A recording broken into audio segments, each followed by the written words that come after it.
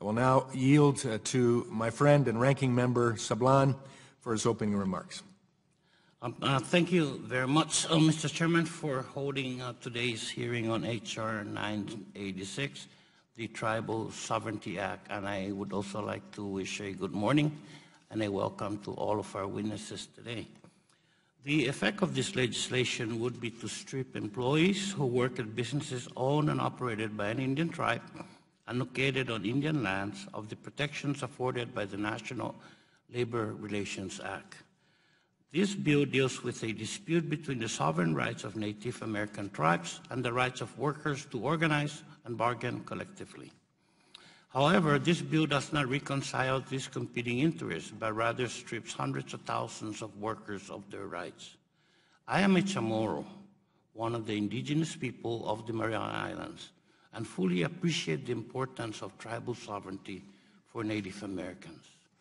But I also believe deeply in workers' rights to organize, to collectively bargain, and to protect their right to fight for a safe workplace, fair pay, to provide a living for themselves and their families, and good benefits. To be fair, legislation and labor board decisions must balance these competing principles and not favor one at the expense of the other. That is precisely what happened in the San Manuel Indian Bingo and Casino legislation, a decision where a Bush-era labor board, by a bipartisan 3-to-1 vote, asserted jurisdiction over a tribal casino on tribal lands.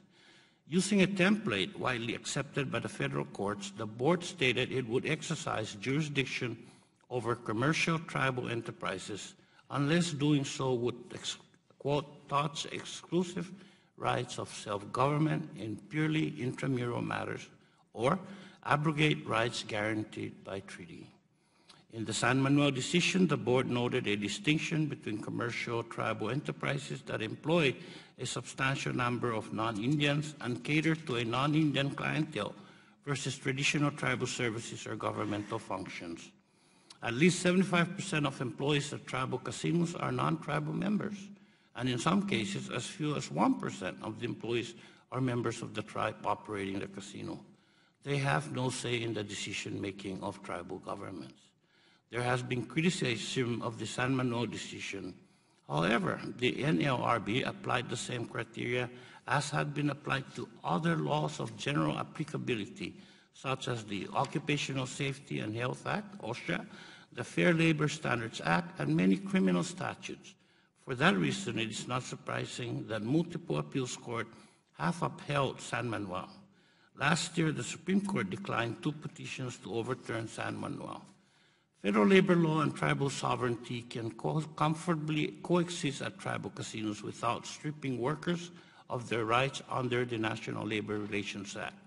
As will be explained by a witness, some unions have consented to being governed by tribal labor relations ordinances because these tribes adopted a mutually agreeable labor ordinance that protects workers' rights to join a union and establishes a neutral dispute resolution panel. The important point being, however, is that if these tribal ordinances were amended in the future, these workers would still be protected by the NLRA. Tribal labor ordinances can be a workable option only if, 1, they provide protections substantially equivalent to those afforded by the National Labor Relations Act, and 2, the NLRA exists as a backstop. I want to thank the witnesses for taking the time to prepare their testimony and traveling to be here with us today. I also want to recognize one of the tribal casino workers, Mary Elizabeth Carter, who works at the Cassia Creek Casino in Yolo County, California, and is a member of the Unite here. I yield back my time, Mr. Chairman. I recognize the ranking member, Mr. Sablan. Thank you very much, Mr. Chairman.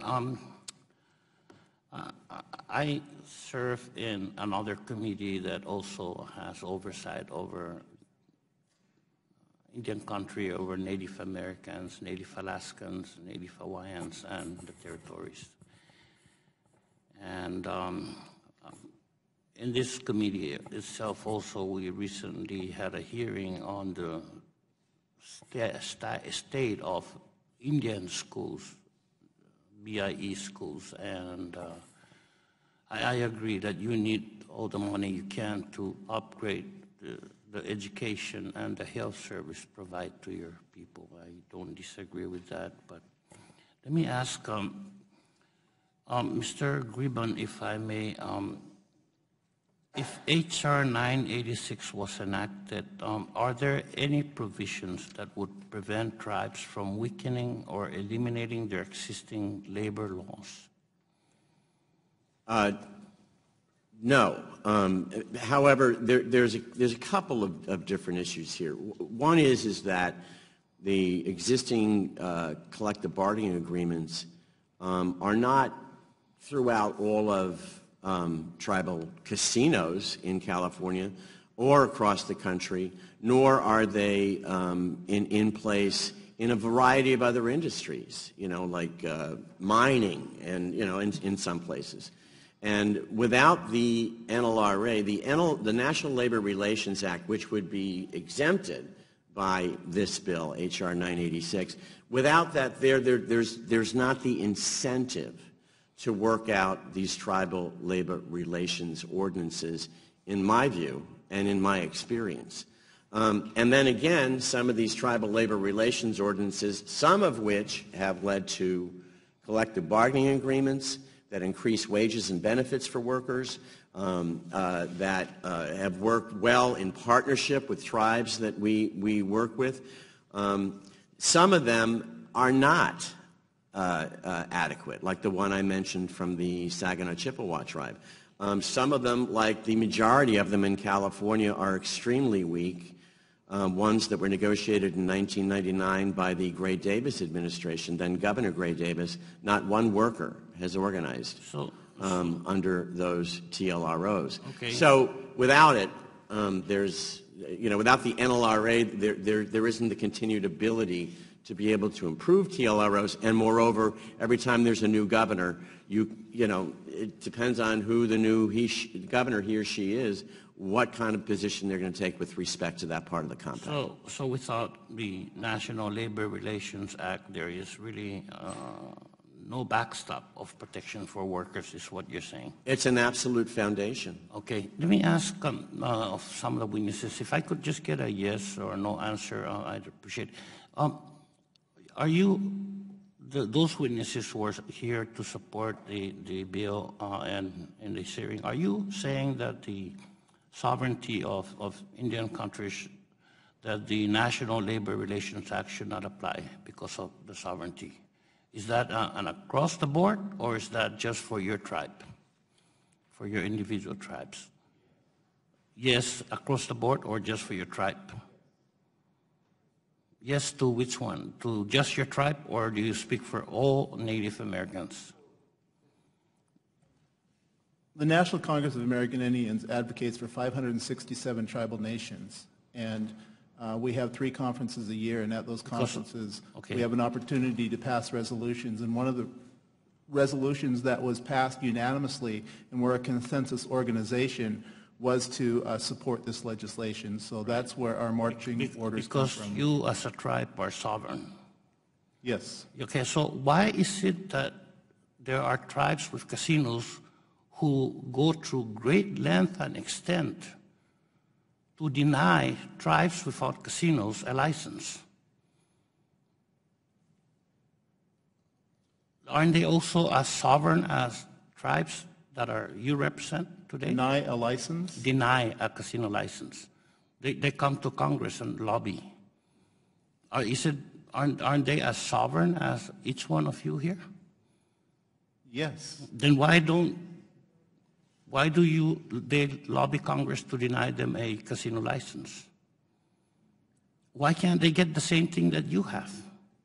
Yeah, I'm not sure what you're referring to, Yes, Congressman. I'm sure some of you. May I try to answer that for you, please. sir? I don't have much time, but please. It all depends on the situation. In California, if they're trying to offer reservation gaming, then I can see why other tribes would try to stop them from getting licensure, because that's not what's in the compact or what's in what the state voted for, the people of California voted for. And as for this H.R. 986, I cannot speak for any other tribe in the United States other than my own. But if I was able to, I would say yes, but it is a yes for my tribe. Thank you. I appreciate that. Thank you. I thank the gentleman's time has expired. Now it's my privilege to recognize the ranking member, Mr. Sablan, for your closing remarks. Thank you very much, Mr. Chairman. And I want to thank all the witnesses today for their testimony. I'm not trying to stick my nose into your business, sir, but as I noted at the outset, the San Manuel decision struck a balance between the protection of tribal sovereignty rights and the protection of workers' rights. And although tribal labor ordinances have been adopted by some tribes, these ordinances vary greatly in their levels of workforce protection. I have Section 3.107 of the 2010 Blackfoot Tribal Employment Rights Ordinance and Safety Enforcement Act of 2010, which I asked to insert in the record, reads this: unions are prohibited in the Blackfoot Indian Reservation. So there are levels of, there are tribes that discourage unions in their organizations. Without objection, will be entered. Yeah. And so, again, although tribal, where was I? Jeez. So there is no uniform minimum standard for tribal ordinances, which means there could be 567 different labor standards depending on the tribe. What provides a floor for protection is the National Labor Relations Act. However, if H.R.986 were enacted, workers would lose the protection of a federal minimum standard. Similar concerns were raised by the International Labor Organization in a letter to Congress regarding the Tribal Labor Sovereignty Act of 2015. ILO wrote in part, in those cases where there are no tribal labor relations ordinances, undue restrictions on collective bargaining, excessive limitation on freedom of association rights, or lack of protection from unfair labor practices, workers on tribal territories would be left without any remedy for violation of their fundamental freedom of association rights, short of a constitutional battle. Mr. Chairman, I would ask unanimous consent also to include this 3-page letter from the International Labor Organization in the record of this hearing. Without objection, it will Thank be you, entered. sir. And I would also ask for unanimous consent to include the letters of opposition from the AFL-CIO, International Union of Operating Engineers, United Auto Workers, Local 2121, and the United Steel Workers into the record. Without objection, they'll be entered.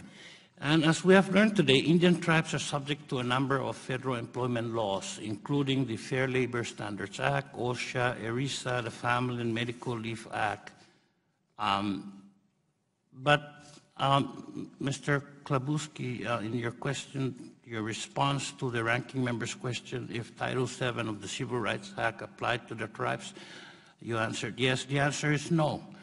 Title VII of the Civil Rights Act doesn't apply to Indian tribes, but it does to any local government. Thank you for that correction, sir. You're welcome, sir. A review of the committee's activities may help explain the focus.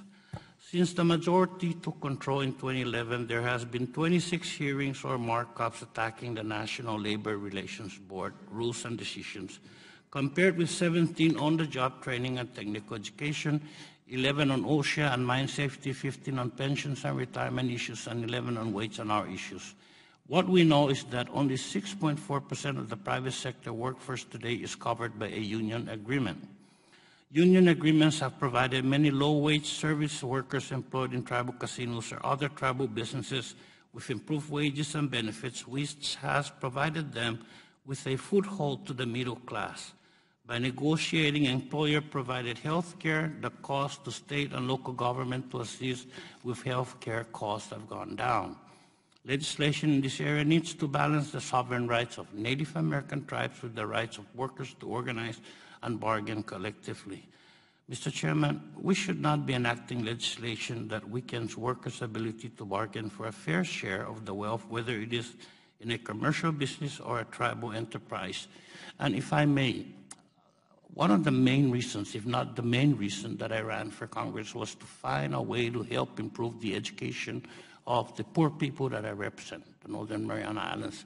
And in 7 years working on that, and I was finally happy that with the help of Mr. Klein and Mr. Scott, and I think Mr. Okita was also ranking at that time, but we were able to increase the formula for the insular areas for Title I money.